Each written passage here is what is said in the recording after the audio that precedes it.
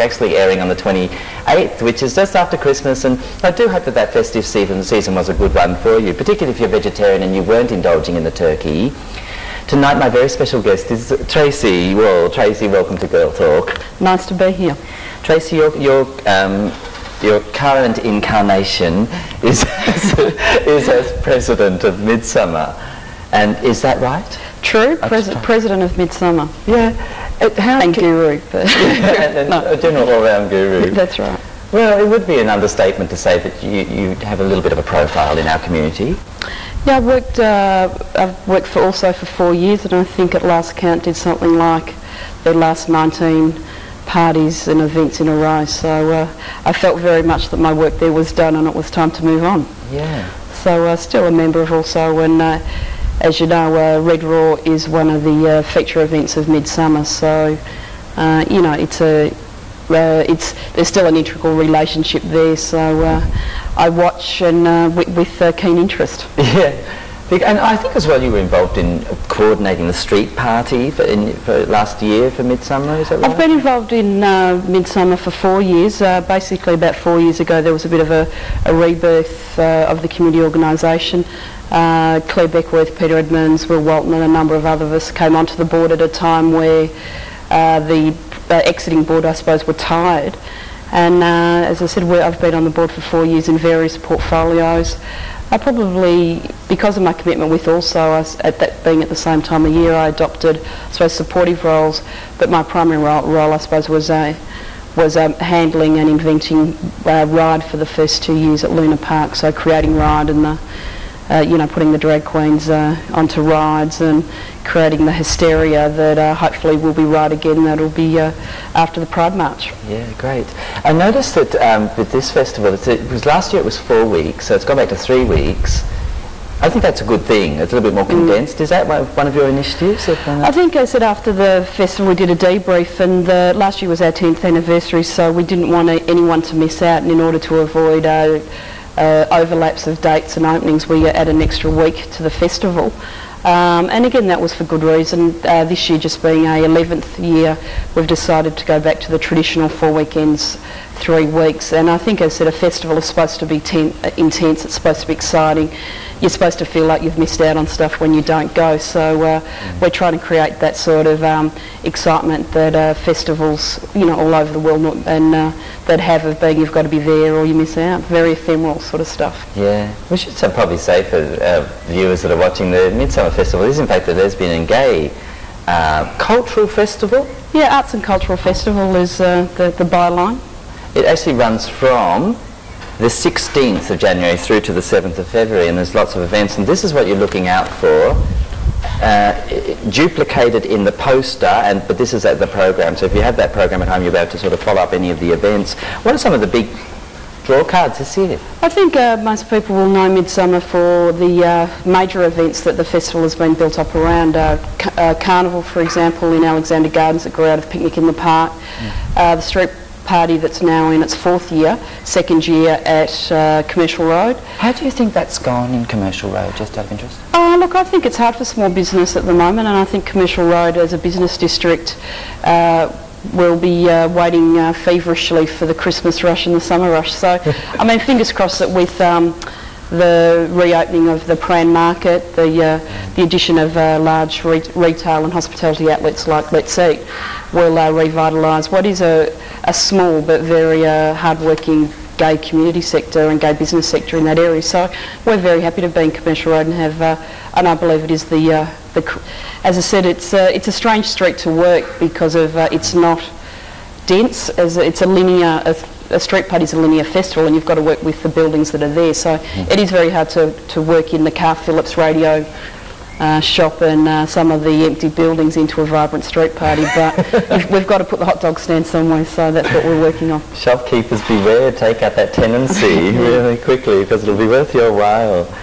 How would go through this one, Emma? How do you think that our Midsumma Festival compares to something like Mardi Gras? I mean, I know that in size they're probably a little bit different. I mean, basically I like to describe Midsumma as a festival money can't buy. As I said, we don't have any, so basically the main difference is that Midsumma is an umbrella, that it relies on the desire and the impetus of our cultural activists, performers, community groups to actually participate, rather than us going out and purchasing exhibitions or stars. So really, I suppose that's the one significant difference, is that we produce very little apart from our major events. So it's an open door festival that relies on the goodwill and the creativity and the commitment of the community with because of our limited resources, very limited resources.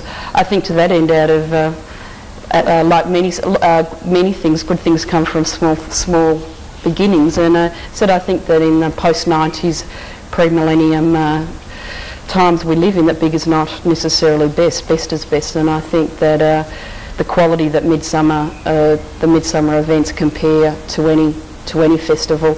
As I said, Melbourne is a significant cultural capital, and the gay festival that we run reflects really does reflect accurately the cultural position that Melbourne occupies generally. And as I said, what Melbourne is, Midsumma is, and Midsumma is very Melbourne, and Melbourne is very Midsumma. So it's not like Mardi Gras in any way, other than probably the desire of a few people to wear very little for the month off. Yeah. We did this community-based thing very well, I think, in Melbourne. And there's one show, the Razor. It's called Razor Babies. Razor Baby. Which is Baby. One Razor Baby. There's one. It's from Club Swing. Yeah, basically Club Swing, for those audience who don't know, is a Melbourne-based physical theatre performance group that basically have born out of circus skills. They're predominantly, it's a women's group, but not strictly tied to that. This performance, there will be some gay men performing it as well. But this is, I think, their third show, and their previous two shows, due to the lack of financial resources, have been forced to premiere their work in other states. So it's things like that Midsumma I feel very proud of, that for the first time a Melbourne company can get to premiere their new work in Melbourne to their home audience, rather than have to wait for Mardi Gras to buy it, or for our interstate festival to fund it. This year Midsumma and Club Swing worked together to actually attract Australia Council Arts federal funding and local government funding in order to put it on in our hometown. Funded? Yeah. That's fantastic. Yeah, it's a $100,000 project. So. Which is actually not very much, really. No, not when you've got a group of girls who eat a lot and like to swing around. I suspect Catherine Ish should be eating at least $100,000 in veggie burgers. That's right. So no, as I said, it's that festival has already been purchased and to be produced by Mardi Gras up at the Seymour Centre, I think, up there, and I have no doubt that it will travel the world after Midsumma. Their work is very good. That's great. Lovely cultural exchange. There's quite a strong visual art component in this coming Midsumma. The new Q2, it will have it now. Is that actually that had its first year last year at the gallery, but this year it's at Linden. Correct. And that's just part of a whole lot of kind of visual arts type. It is. As I said, visual arts. We've always had a very strong representation of visual arts within the program, and UQ being a art prize show where basically people put in submit work to in order to get in, and as I said, the first prize is sponsored by Globe, and it's $2,000. So it's and in any art circles, that's a fairly decent art prize. So there's I think all the entries have closed, and they're judging the work now, and that will be hung at the Linden. And as I said, if you're not necessarily into visual arts and don't go to every exhibition or studio, if you go to New Q, you'll see a very cross section of queer artists performing showing work that's relevant to them today. So that's a strong one. The other main public art program that we're doing is one that's called Queer Street. Queer Street. This is very interesting because this is that whole thing. It's like with the Luna Park, it's taking it into kind of public spaces. I think it's very important. As I said, I think one of our main preoccupations this year is for the gay community to access, the civic and public spaces and arts organisations that the government fund or that are the significant resources of the city, and claim them to be our own. So the public art program will take in, there'll be public art works at bus stops, train stations, or Spencer Street, Flinders Street. There'll be a mass hang, which is our own version of a Rotary art show where Kaye Sera, take this as a personal invitation. I will. I've got some lovely collages. That's right, to create work, and as I said, hopefully we're hopeful for like in excess of 200 things just hanging along the gardens so that we can discover the artists within all of us. I just want to throw in one of these really hairy questions here. I think we'll go for this with the whole millennium. A lot of big deal is being made of this whole millennium thing. Where do you think as a community we're heading in the next millennium? How do you think we're shaping up? I think that the gay community at best possibly sets trends, at worst follows them.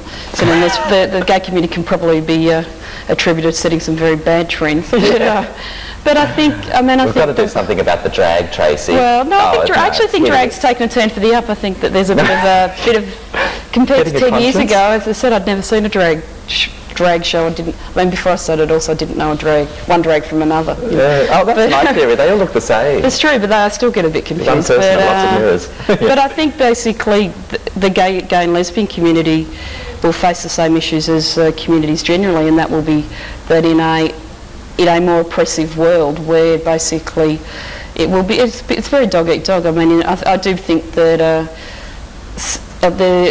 it's a long time between civility at the moment, as I said, and I think the gay community, with living under the cure of AIDS, and I suppose that's the thing that one hopes in the next millennium, that there will be a cure. It'll be interesting whether there actually is still a coalition community, or whether the boys will go off and do the boys thing, which the boys did a lot of before HIV, and the girls will go off and do the lesbian feminist thing, which they did a lot. So one had hopes that having fought the battle and won the battle, that the gay and lesbian community can get to party a little bit more in the next millennium and actually tackle some of the other big issues that still face us. Yeah, they're big questions, and probably too big to even handle in this 12-minute interview. Tracey, thanks for coming in. Right. This is the program, everybody. It's the Midsumma Festival, actually on from the 16th of January through to the 27th of February, and we'll be covering a lot of events here on Ben TV. Thanks for watching. Thanks, Tracey.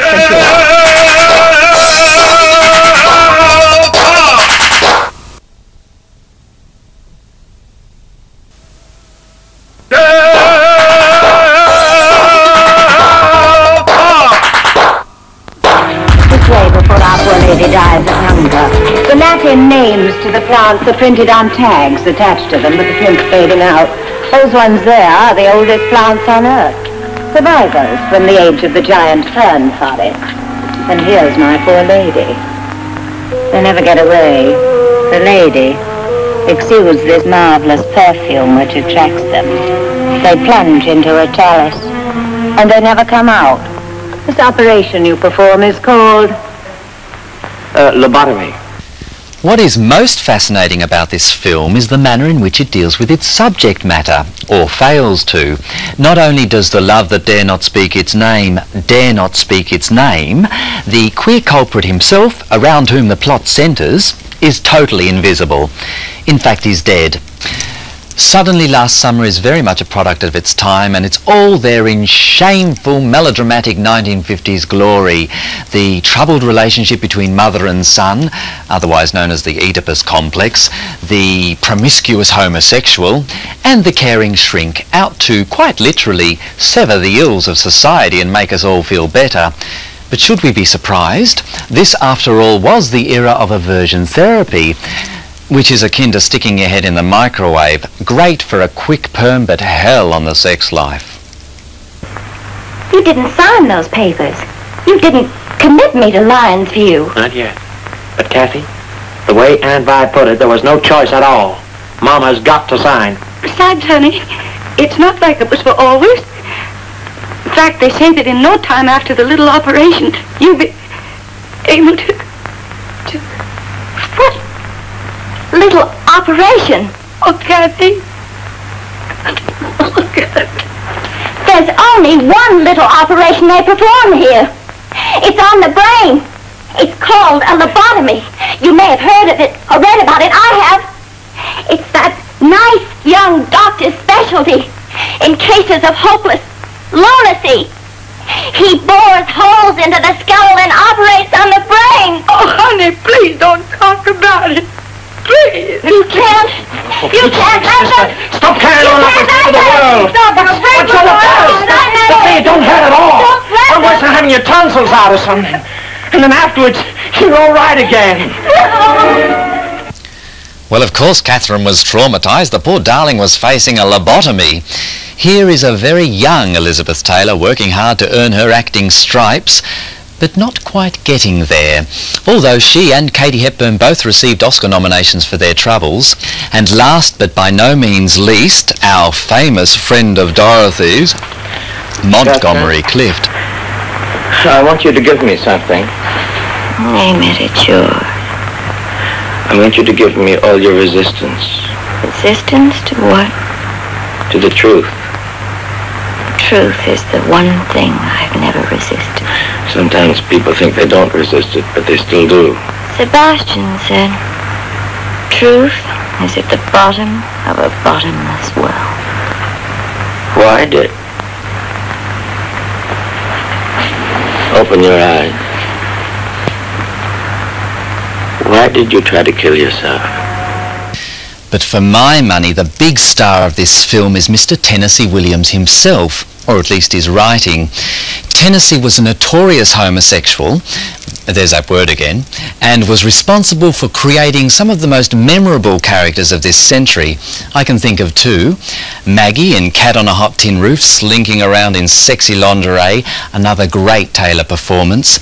And, of course, the enigmatic icon of all drama queens, Blanche Dubois in A Streetcar Named Desire, with that famous line, "I've always relied on the kindness of strangers." Considering the censorship laws of the 1950s, it's extraordinary that this film was made at all. And seen in this context, Suddenly Last Summer is definitely a watershed film, with the performances very much lifting it above the bigoted era in which it was made.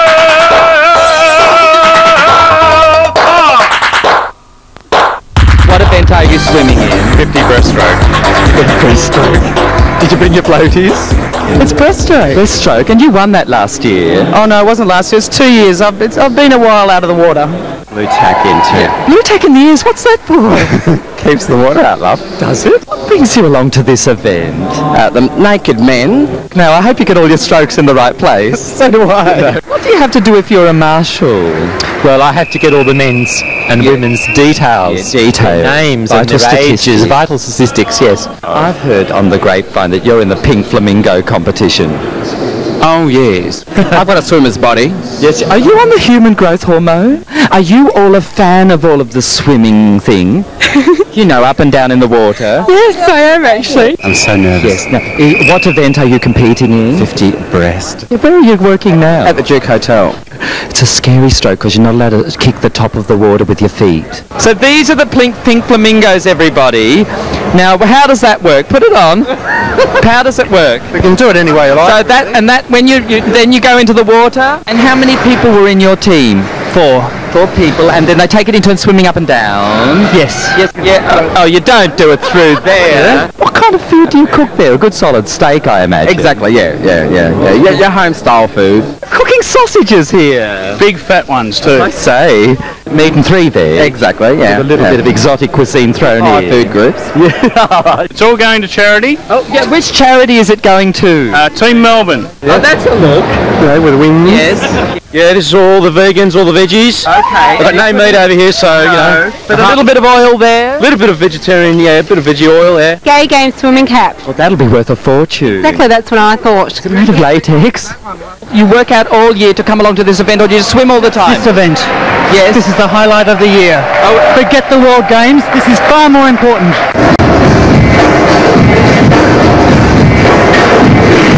Might be the new female condom. Oh! I've heard that having trouble with the design of it. Human growth hormones? Yes. Down in the change room, they're doing urine tests at the moment.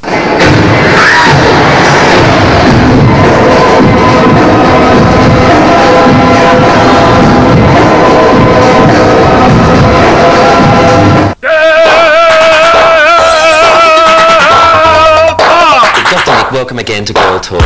Same stuff record, isn't it? Keep saying that. Don't forget to look at what we're doing in this segment. Now last week we looked at a couple of weeks back we looked at erectile dysfunction, and this time we're going to look at party drugs. Okay, and we need to say that this is not that we're condoning the use of such party drugs, but rather to caution people and to highlight some of the risks associated, yeah? These drugs are illegal, we need to say. Absolutely, okay. Yeah. So can we identify some of the drugs which people may come in contact with? I suppose when people are referring to party drugs, they're mainly sort of the group of drugs which are called stimulants. And the main one would be ecstasy and speed or amphetamines. I suppose the ones that are most commonly used party drugs. Okay. So how do we minimise the risk involved? Yeah. I mean, what are the dangers associated with some of these drugs, I suppose? One of the main risks, Kaye, is that because they're illegal, people don't know what they're getting. I mean, if a doctor prescribes an antibiotic or something like that, you can be absolutely 100% sure that what was prescribed is what they're getting.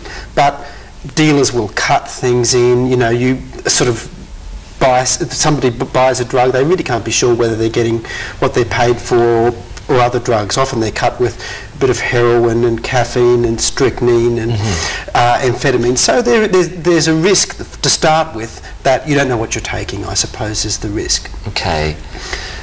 Sorry. I was going to say, well, what do you do about that? So do you need to be aware of the source, or how does... Yeah, I suppose it's a question of being cautious about not downing something where you don't know really what's in it. What precautions can you take with regards to these drugs? I think the environment's important. I think that people should be sure that they're in a safe environment, that there's people with them, hopefully people that aren't using around them, that are able to, you know, seek help, call an ambulance, deal with problems if they arise. So we're kind of hedging around it, but something like ecstasy, like E, there's this thing about drinking lots of fluids. Does that apply? Yeah, absolutely. Okay. Because one thing that people do when they've taken stimulants is they dance a lot. There's a lot of physical activity. So your body generates an awful lot of heat. It also loses a lot of fluid through sweating and things like that. Okay. So it's important to people to keep an eye on their body temperature, sort of rest. Really, recommend that you rest a few minutes in every hour. Okay. What about something like speed?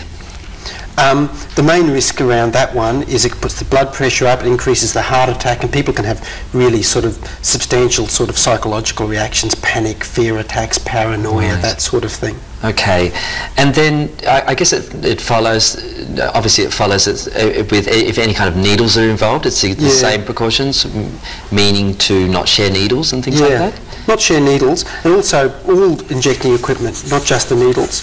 People will often share other sort of pieces of injecting equipment, and that can transmit hepatitis C as well as HIV. Okay, so there's a few risks involved. What do you do if something does go wrong? Like if you're at a party and somebody starts freaking out, one of your friends?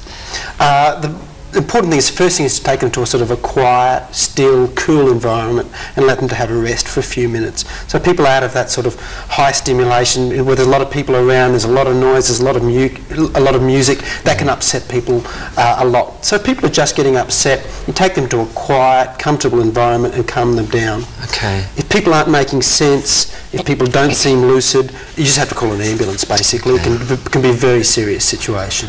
So we've actually highlighted some of the some of the harder drugs here, but alcohol should be considered as a party drug as well, yeah? So obviously that follows things like drinking, don't drink and drive and things like that as well, like I guess being aware of what you're taking and stuff. Okay. So, and obviously people could consult a doctor as well with regards to something like this. Yeah, I think it's important that people really have those sources of information, I suppose, whether it's a doctor or a counsellor, that sort of stuff, that you can ask questions about that. Because even though, as you say, we can't condone these are illegal substances, but people still have to have sources of information about what the real risks are. Indeed, thank you very much. Now, of course, we have been dealing in this segment with STDs and the like, and I wonder if you could get a shot on that, Anna. These are some of the pamphlets which are available, quite specifically targeted at, should have done these during the STD segment, shouldn't we? Never mind. Quite specifically targeted at some of the STDs, yeah? And this one is a fun one as well. I got this from the VAC. That's what it looks like. That's a great leaflet called on the Do Choose Enjoy. So it's a good read. Yeah, absolutely. It's about sexual practices and how to enjoy them without necessarily getting an STD while you're doing it. Great. It has good pictures as well. Thank you so much, Dr. Nick, for participating in these segments. Now, we need to say that you are at the Centre Clinic, which is in Ackland Street. It's part of the PLWHA Centre. Thanks for coming in. I hope you can come back in the next season. It's been lovely, Kaye. Okay.